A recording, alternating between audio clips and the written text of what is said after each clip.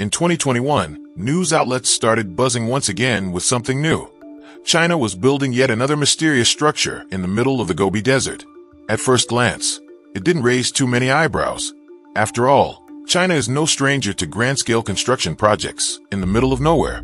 But this time, it wasn't a solar farm or a military testing site. It turned out to be a nuclear power facility. Still not surprising? Fair enough. China already has dozens of nuclear plants scattered across the country. But dig a little deeper, and things start to get a lot more interesting, because this wasn't just any nuclear reactor. This one was powered by a rather obscure element, thorium. And the more you learn about it, the more it starts to feel like something out of a science fiction novel. Back in 1828, the Swedish chemist Jöns Jacob Berzelius discovered a new element and gave it a name that sounded straight out of Norse mythology. He called it thorium, after Thor, the god of thunder. On the periodic table, thorium sits with the actinides and carries the atomic number 90.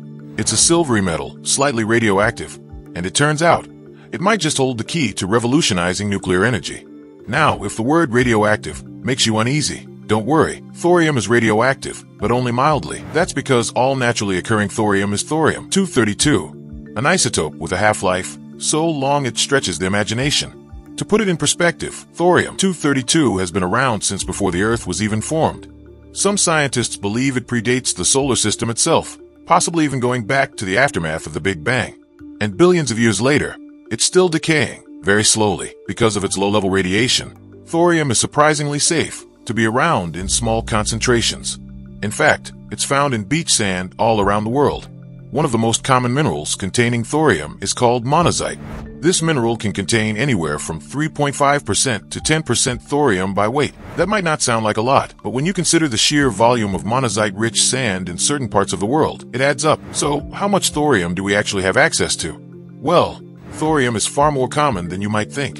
In the Earth's crust, it's found an average of 10.5 parts per million. For comparison, tin, a metal we use all the time, is present at only 2.3 parts per million. Even gold, that famously precious metal, only appears at about 1.8 parts per million. Thorium is, relatively speaking, everywhere. When it comes to national reserves, India holds the top spot. The country has about 340,000 tons of thorium, most of it in its western coastal regions, where monazite sands are abundant. China isn't far behind, with roughly 280,000 tons of industrial reserves. But there's an important difference. India's thorium is mainly found in beach sands, while China's thorium is buried deeper and not mined directly. So how is China getting its hands on so much thorium? Here's the clever part. China doesn't need to mine thorium directly. That's because thorium is a byproduct of rare earth mining, and in the world of rare earth elements, China is the undisputed heavyweight champion. As of 2023, China produced 70% of the world's rare earth elements and processed about 90% of them. These materials are essential for making everything from smartphones and electric vehicles to wind turbines and guided missiles. And the epicenter of this production is a massive operation in Inner Mongolia, the Bayan-Obo mine, located about 93 miles northwest of Baotou. Spread over 19 square miles, it holds a majority of China's rare earth reserves, and one of its key minerals is, once again, monazite. After extracting the rare earth elements from monazite, what's left behind is usually discarded as waste. But that so-called waste contains significant quantities of thorium. So, thanks to its booming rare earth industry, China ends up with a steady, almost effortless supply of thorium. This gives the country a serious strategic advantage. Thorium has a variety of uses. It's added to metal alloys like magnesium and aluminum to improve their strength and heat resistance. It's also used in welding electrodes and even in high-end optical lenses, where it helps increase light refraction. These applications are helpful, but they pale in comparison to thorium's most promising use, nuclear power. The idea of using thorium as nuclear fuel isn't new.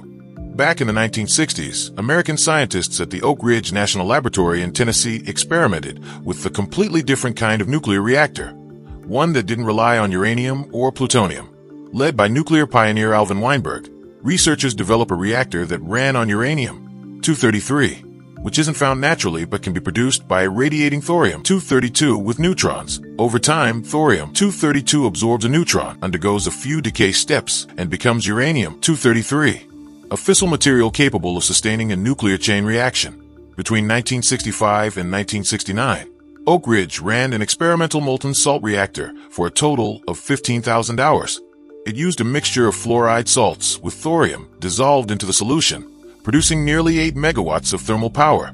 It was a major technological breakthrough, but the world wasn't ready. The materials needed to handle the high temperatures and corrosive nature of the molten salt weren't available at the time.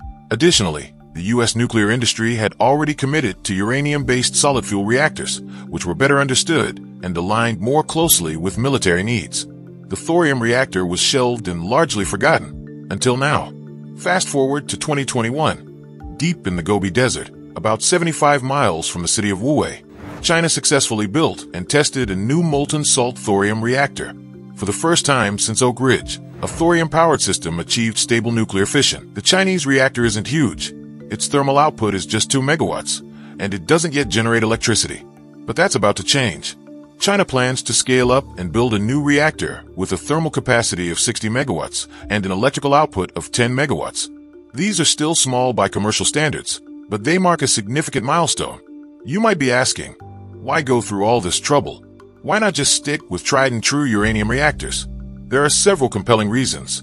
First, China is concerned about long-term uranium supply.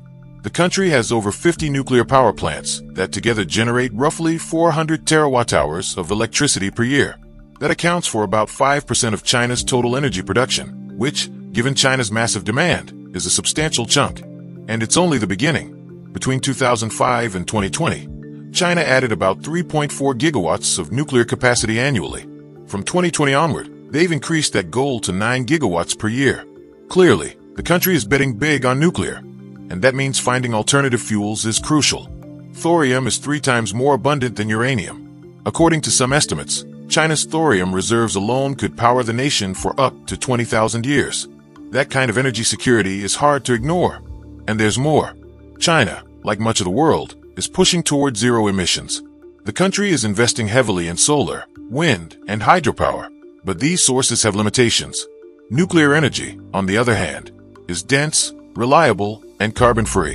While traditional uranium reactors have long raised concerns about safety and nuclear waste, thorium-based systems offer promising solutions.